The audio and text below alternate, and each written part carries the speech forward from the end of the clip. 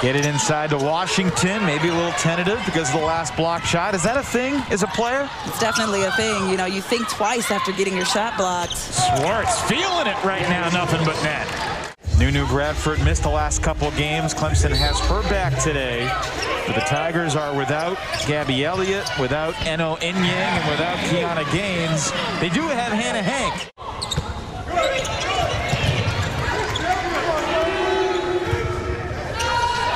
Open look from the corner goes, and Nunu Bradford. Eagles have missed their last 4 shots. Swartz, the only Eagle who's scored, and she's got all 9. Nearly 15 a game in BC's last 8. Entry feed, bobbled, juggled, Sane gets it onto the rim and scores. She talks about her hands and how she catches the ball and her skill set. Acting with the hedge. Veronica takes it all the way and scores off the glass. It's a lot of changing and moving pieces for any team. Then you throw in the COVID and injury factor. Hard to get anything going chemistry-wise. Knockdown triple from Michaela Dickens. Yeah, the second lead three-point shooter on this team. There's a smooth stroke from Marnell Gerard. Boston College in a plethora of ways, leading this team in assists and in steals, but can also hit the shot, as we just saw. Tough shot, high off the glass by Washington. Tigers should see it again.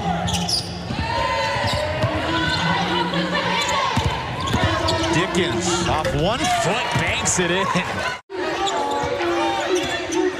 A lot of dribbling here from Nunu Bradford. Gets it over to Maddie Ott. Nice pass inside, and Sane throws it in. Really looks good for Clemson. Washington creating a fast break after the rebound, and Clemson ties it up. Robinson didn't miss that layup. Got to make sure she lets it happen for her teammates. Keeps her eyes open up the floor. No look pass. Second assist for Delisha Washington, the Florida transfer who's been with Amanda Butler for a long time. Oh. Cameron Swartz feeling it. And how they played a factor in this season for every single team, and that goes for, you know, players who normally play and players who don't. There's more opportunities, more minutes. A lot of contact there. 1 to 2 years in this COVID situation where you got players who normally wouldn't play, who've been thrust into that situation, who've gotten better because of the reps and the playing time. Here's Dickens coming the other way. Washington faced the double team down there. Cameron Swartz is on a whole new level. So a little bit of a miscommunication there for Clemson. Dickens, tough shot, missed it. Van Timmeren keeps the possession alive and puts it in. Good playing time enrolling in Boston College early last season. Did some really good things. Largest lead for BC. Sliced into by the fadeaway from Robinson. Washington doesn't take a lot of threes, so gets inside, gets her own rebound and throws it in. Talking about Michaela Dickens crossing over 1,000. Delisha Washington last Sunday crossed over 1,500 in her career, and BC running its offense well right now. Today's the 138th game of Kiara Lewis's career. Michaela Dickens from deep. Under 2 minutes in the half. Lewis running at multiple defenders, sets up Bradford from deep. Dickens hugs that basketball tightly. Ahead, bats. Nice catch by Gacting. They're on track for around 80 points, but Clemson hanging around, and Hank hits the elbow J to get it back to a 6-point game. Been fun to see Hannah Hank's confidence grow since her freshman year, too, especially as a shooter. Cameron Swartz, speaking of shooters. The Tigers this season are 5-1 when they turn it over 16 times or fewer. They're 1-7 when they turn it over 17 or more times. It's a 7-point game, though. Really good at that, but we've got to finish those second chance opportunities. Out of control there. Ott at the other end, cuts it to 5. Imagine without the turnovers and without the missed second chance opportunities, this game, Clemson would probably have the lead. Oh, Swartz! Taylor Soule doing a very good job of moving her feet and drawing that charge. Tricky shot goes off the glass for Taylor Soule. Of this Boston College team just sees that she has the mismatch on the post player. Hannah Hagen takes it right at her to the middle of her chest. That's 91 of their 95 from beyond the arc, the paint, or the free throw line. That's nuts. They were 50% from the three-point line as Clemson. Some production from some key Boston College players, that gang being one of them. They set up a play for Swartz.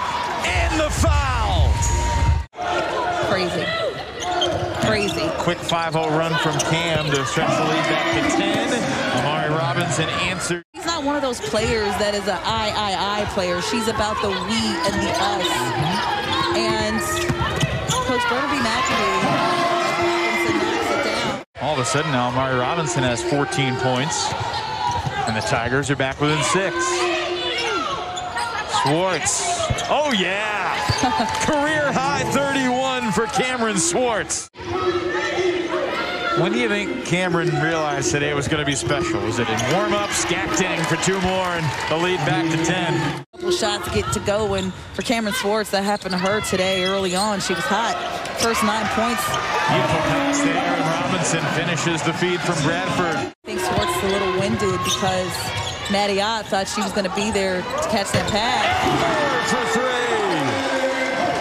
And Elmore is in to relieve Hank, who got in the foul trouble a few minutes ago. So coming in and making a splash, literally, for Clemson. Gacting answers. That easy 2 underneath, but Gacting just came out of nowhere and swatted it out. They might get the final shot of the quarter anyway. Taylor Soule all alone lays it in. Just how BC drew it up. Here's Swartz. She's had the hot hand all day. Excellent defense by Washington. Swartz gets around her and scores anyway. Dickens ahead. Soule sees multiple defenders. Fortuitously finds Swartz. 35 for Cameron Swartz. Need that extra pass, but that chain of events just worked out so well for Boston College that I'm just going to go ahead and say I was wrong before even saying it. And Robinson with an accidental banker. I mean, it's got to be an assist for somebody, right? Come on, that should have been an assist. Gacting, 2 more. She's getting to her spot. That was thrown at her by Clemson after halftime, getting herself back in this one. Bradford. Swartz sneaks in. Loose ball. Here comes Clemson. Robinson. Yes. Robinson, a good job right there. Taylor Soule may only have 11 points, but she's played so hard, and Dickens now into double figures with 10. When she shot that shot, hard one to make when you're kind of gliding through the air like that. And the 3 ball just hasn't been there. Latrice Sane lays it in on the offensive glass. To where they almost need to get a score on this possession to keep this one in their sights. BC comes up with a steal.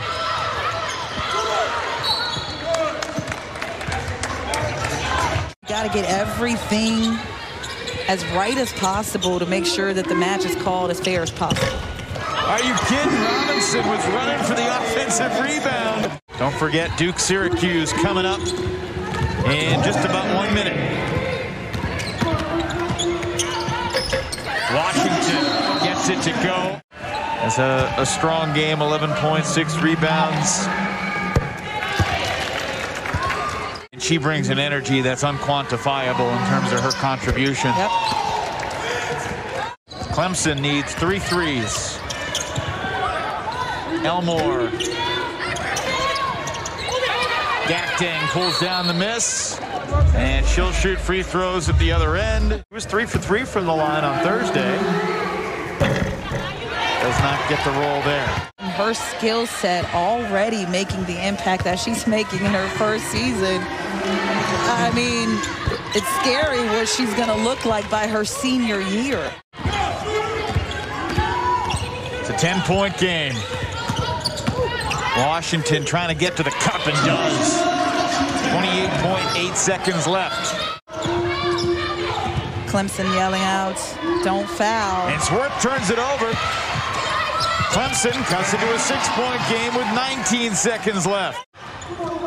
Crossing midcourt to Swartz. Swartz gonna take it, make it. The Eagles are going to improve to 27-2 when scoring 80 under Joanna Burnaby-McNamee. Delisha Washington slipping into that double-digit figure range with 12 points. Too little too late, though, for the Tigers. Boston College with their second straight win.